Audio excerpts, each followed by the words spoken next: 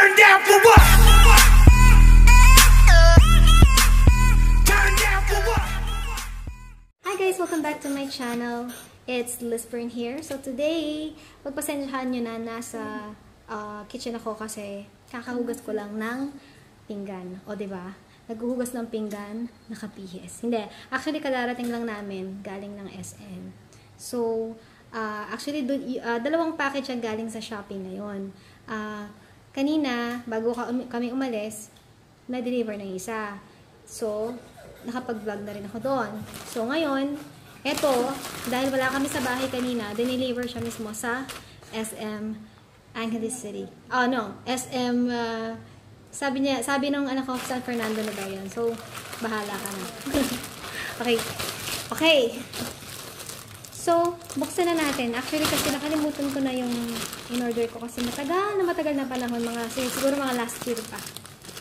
Hindi, joke lang. Tag dito?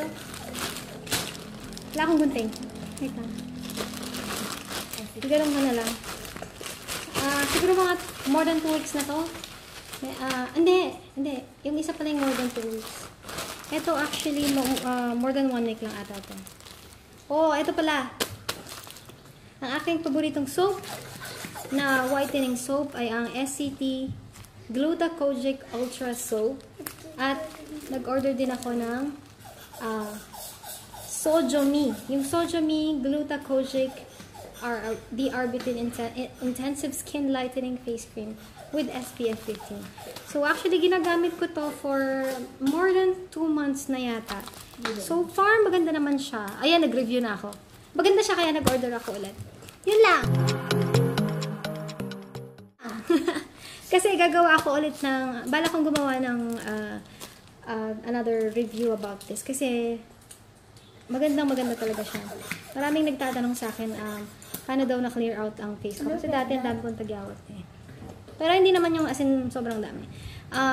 Meron lang akong pimple marks na medyo hindi pa nag-fade. Pero all in all, okay ang soap na to. At ang cream, facial cream at night. So, hindi ko sure kung bubuksan ko pa ba yung isa para sa inyo. Sadali lang ha. Bubuksan ko lang muna yung packaging niya. So, ayan. Nabuksan ko na finally. At, papakita ko na rin sa inyo kasi ang konti-konti ng video kong ito eh. Papakita ko na sa inyo ang laman ng SCT Gluta Kojic soap. Ang aking paboritong soap so far. Ayan. So, ganyan siya sa loob. May separate packaging siya to ensure the ang tawag dun? Para hindi siguro siya ma-broken. Ma-broken hearted. Ang sabon may heart. So, ayan. Actually, mas matibay yung packaging niya ngayon, ha. Tapos, gusto ko yung amoy nito talaga. Promise, no joke. Tapos, ayan guys, kung nawala niya yung box, meron naman siyang direction dito. Ayan. Wash your face with lukewarm water with SCT soap. Tapos, apply the foam to your face and massage it gently in circular motion. Leave mo daw siya ng 2 to 3 minutes. Clean your face with a toner and apply SCT face cream. So, ako meron na akong toner. Pero, minsan kasi tinatamad ako eh. So, nakakalimutan ko. Alam niyo yung pagod na pagod ka na buong araw. Nag-cleans ka buong araw. Naglaba ka buong araw. So, medyo napansin ko lang ngayon ha. Medyo mahirap siyang buksan. Unlike before na ang dali-dali niyang buksan. Siguro ito yung new packaging nila. Struggle siya ngayon ha. Talagang protektado yung sabon sa loob. Ayan. Oh. Meron naman siyang konting konting ganito. So, pero okay lang. SCT ang meron siyang nakalagay na SCT yan. Ayan. Tapos, yung smell niya, alam niyo yung parang pambura nung elementary kayo, may pambura kayo. Amoy lemon. Yun. Tapos ito namang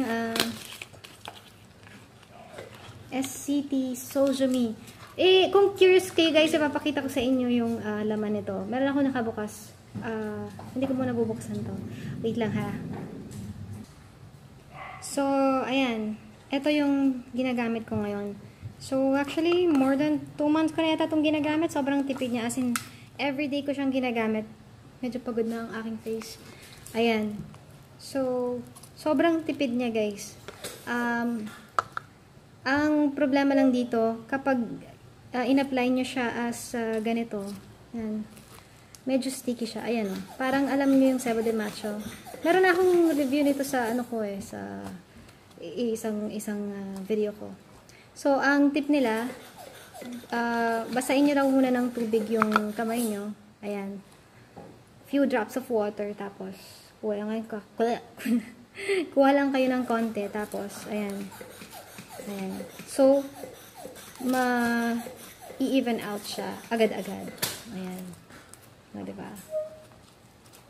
Ayan. So, mas-spread out nyo siya ng maayos. O, minsan hanggang sa braso ko, ginagamit ko siya. Ganyan. Andito pa pala yung towel ko sa likod. Ayan. Para pumutirin ang inyong kamay. Ang inyong braso at kamay. Hindi lang puro face. O, diba? Face and neck. Okay? So, I think yun lamang, guys. Feeling ko wala na akong boses. Hindi ko alam kung bakit. Siguro dahil sa kakasigaw ko sa mga anak ko. Hey, come back! Hey! Hey, come here! Come here! Halika kayo dito! Kung ganun-ganun sa mall. Alam niyo naman, pag may kasamang mga bata, minsan pasawa sila sa mall. Actually, hindi minsan. Madalas. Okay?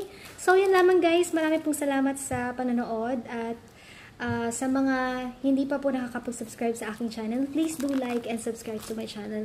At sa mga nag-subscribe po recently, maraming salamat po. And God bless you all po. Till my next video. Bye! Mwah.